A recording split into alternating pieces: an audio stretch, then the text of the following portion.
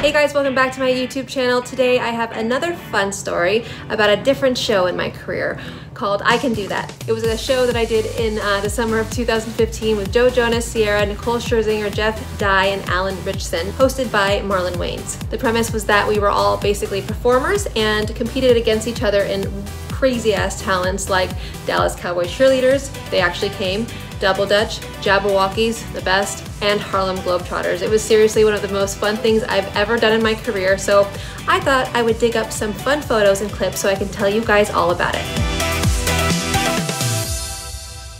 It was basically celebrities that would try to step out of their comfort zone and do different things. Like be a Harlem Globetrotter, be a Jabberwocky, be a circus act, you name it. Like it's really anything. It's Penn and Teller, magicians, you know. I heard the other names. So Nicole Scherzinger was a part of it, Sierra, Joe Jonas, this comedian, Jeff Dye, and Alan Richson. And then the host was gonna be Marlon Wayans. Cut to, as hard as it was for me, I'll never forget doing like the finale number of Dancing with the Stars, season 19, the opening number. I was just in tears because this was like the first time that I had left the show. Okay, so the premise of I Can Do That is basically we team up, right? So like we're judges and contestants. So you've got the cast, we're on a couch, and then Marlon's like, show us the next talent. Harlem Globetrotters comes out, and like just by like our reaction and the audience, basically we want to either do it or we don't want to do it, right? We're like, I can do that. No, I can't do that. Like whatever. Anyways, Jeff Dye basically chose Harlem Globetrotters. He was a huge fan and he had to choose a partner, and you kind of go off of like the audience, like the noise in the audience. And like when he like pointed to me, because I was kind of like, oh no, that's like way out of my comfort zone, even though cut to this clip of me playing basketball when I was younger, nobody knows, but I was MVP once in my day when I was in like 6th grade till I had acrylic nails, right? So I became a Harlem Globetrotter with Jeff Dye for the first week, and it was so fun. Harlem Globetrotters, we actually trained with them for the week. So it was weird because it was like a mirror spitting image of what celebrities do on Dancing with the Stars is what I was doing now for NBC. And we trained with the Harlem Globetrotters. They gave us their jerseys. I had their headband on. We learned like different tricks like spitting the ball on our finger. I had to remove the fake nails for that week. And it was like basically we had less than a week to learn the talent. And then we had to perform it in front of a live audience, exactly like Dancing with the Stars. It was just so much fun. And basically the audience voted at the end because everyone had their own acts, right? So the audience voted who should win the night.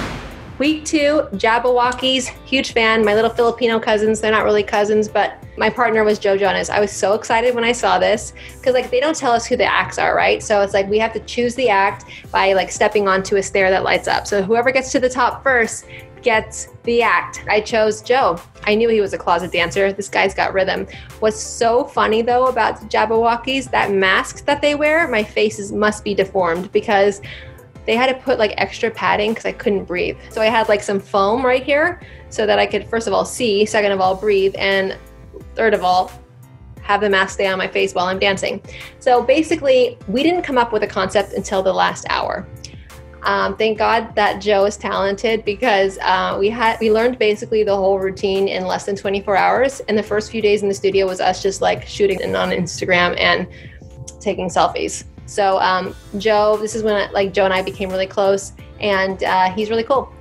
So I had a great time. And Jabberwockies, super talented. Like just the way that like for me just to witness them coming up with something, it was just like not everyone dances to that obvious beat that you hear. But man, the Jabberwockies are super talented, and I love their teamwork because it's like they never talk over each other. They have like a team captain, but they all respect each other's opinion. And when anyone has an idea, like it's a one big love fest basically. And I think that's why the Jabberwockies have been so successful to this day. And I'm proud to say we kicked ass that night.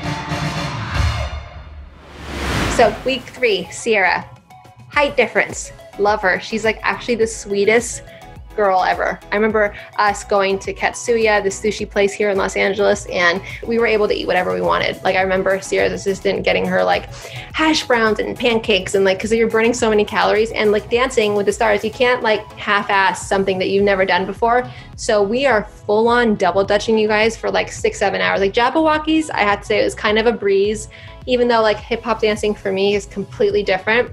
But with double dutching, it was like I remember me and Sierra getting so frustrated because we would do intricate stuff. Like we would go in there and these two amazing girls who double dutch like professionally are there, and like there's a rhythm that you have to follow. And because of our height difference, you guys, I had to wear a platform. I had to wear a wedge. Because of this freaking wedge and those two ropes, I have a permanent ankle injury that just won't go away. I think I rolled my ankle like a million times. Anyway, it was well worth it because guess what? Your girl won again. Now, talk about vulnerable. Something you'll never see me in is Spanx or spandex from head to toe. Now, week 4 was Palopolis. Anyone know what that is? Comment below and let me know if you know what a Palopolis is. Anyways, I didn't know until now. They're a different type of dance group that like make intricate shapes and use each other's body, hence the spandex from head to toe. And it's very like, it's a different type of dance and I totally embraced it, but it's not easy. Like talk about teamwork. You have to like literally like you're carrying, it's like all about weight and balance and balancing each other's body parts. So here we are. The funniest was seeing Jeff Dye in that purple, like freaking spandex suit. You can literally draw his junk on a piece of paper. And here I am, hate wearing spandex, remind me of my ballet days. You can find out more about that if you subscribe to my channel and look at A Letter to My Younger Self, another video that I just did. Anyway, yeah, so it was very revealing and strange, but we embraced it and I think we won. Okay, just so you know, that's 3 in a row, 3. You would think that I won the competition. Stay tuned.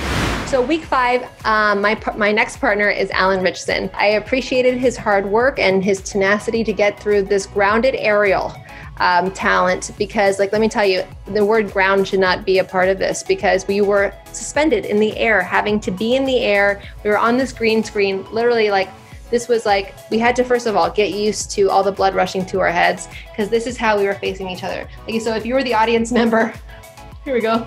This is what you would see, but this would look like actually really cool because it'd be like a 3D effect. But for us having to like practice like that, I literally had migraines that whole week, but I think we won. You came in second.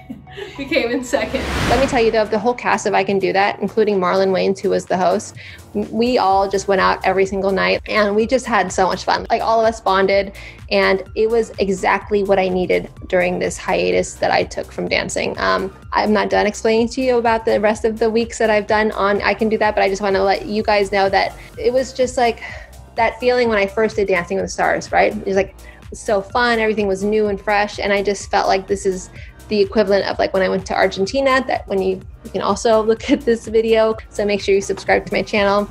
And yeah, it was just nice. It was nice to like finally be trying different things and basically living like a celebrity on Dancing with the Stars, but not the celebrityness of it. It's more about learning a different skill every week. The only partner that I hadn't done anything with, I think, was Nicole Scherzinger. So Nicole I've known because she was on Dancing with the Stars and Danced with Derek Huff, won the competition. She's a pussycat doll, as you guys know, and she's like, talk about a triple threat. That's Nicole Scherzinger.